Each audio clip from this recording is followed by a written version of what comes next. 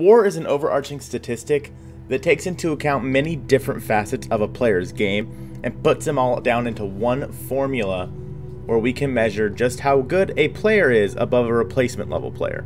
But how do you calculate WAR and why is it useful? Let's dive into all that and more here in this video. Hey, my name's Colton and welcome to Base Knock Analytics. Statistics, analytics, and sabermetrics are the future of baseball. So the goal of this channel, whether you are a casual baseball fan or a die-hard sabermetrician, is to keep you informed on all the different happenings within the sabermetric world of baseball. We'll be defining different statistics such as WAR, ERA+, FIP, and so much more. The next decade of baseball will be run by the informed. So do yourself a favor, subscribe to the channel down below and check out all the content that we have coming out about statistics, analytics, and sabermetrics. And now, let's get into the video. So wins above replacement is described on MLB.com as WAR measures a player's value in all facets of the game by deciphering how many more wins he's worth than a replacement level player at his same position. For example, a minor league replacement or readily available fill-in free agent.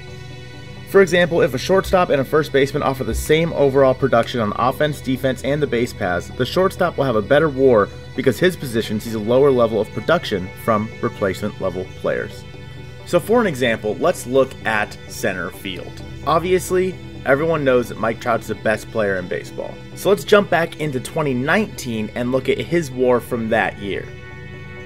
So in 2019, Mike Trout was worth 8.5 F-WAR.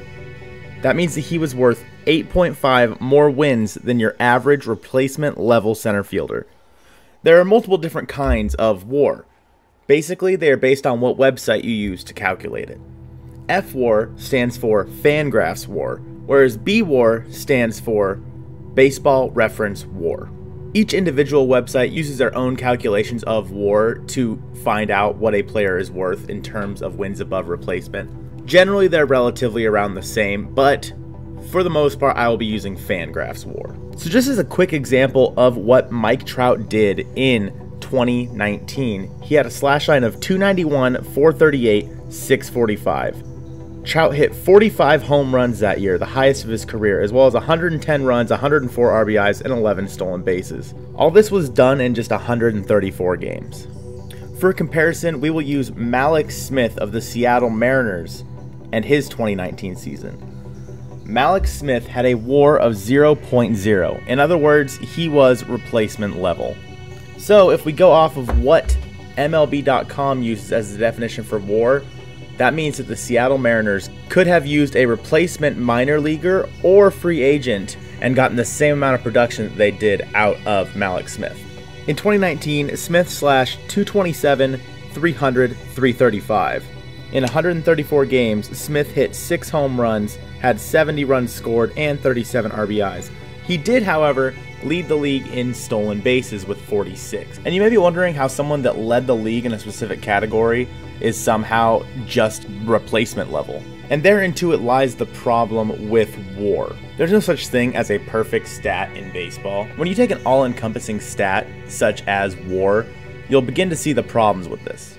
So now let's look at MLB.com's definition of the formula of WAR.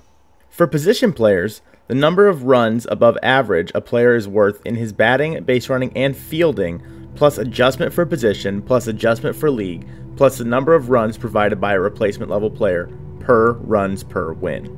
Now, all that may have just sounded like a bunch of mumbo jumbo, but to make it a little easier, basically WAR is calculated by using these statistics and then adjusting them per the leagues. So for example, the WAR of a first baseman in the American League will be different than the WAR of the first baseman in the National League, in large part due to the DH. And while this may be changing in future years, for now, because of the DH, difference in league adjustments is larger within the American League because first basemen are also often designated hitters. It's a little different for pitchers. Different WAR computations use either runs allowed per 9 or fielding independent pitching. We'll get into those stats a little bit later on in this series. Those numbers are adjusted for league and for ballpark. Then, using league averages, it is determined how many wins a pitcher was worth based on those total numbers and his innings pitched. So similar to how it works with WAR for position players, Pitchers will have, I mean, if you're in the American League, your WAR will be calculated differently because you do not hit. Whereas in the National League, at least in 2021, it sounds like you're going to be hitting if you're a pitcher. It also is determined based on ballpark, so obviously the WAR of a pitcher in Coors Field is going to be a lot different than the WAR of a pitcher in Miami. They could have the exact same statistics at the end of the year, but because of where they pitch most of their games, their WARs are going to be different. So why is WAR useful? WAR quantifies each player's value in terms of specific numbers of wins, and because WAR factors in a positional adjustment, it is well suited for comparing players who man different defensive positions. Again, WAR is not the perfect statistic. So far, there is no such thing as a perfect statistic for baseball. WAR is the attempt to combine a bunch of different statistics to basically grade a player out on an easy to understand scale. The better a player is, the higher their WAR is going to be. Over the next few videos, we'll be looking at different ways to evaluate a player based on their batting and pitching statistics. I hope this video on WAR did help you out and helped you learn a couple things about the future of baseball.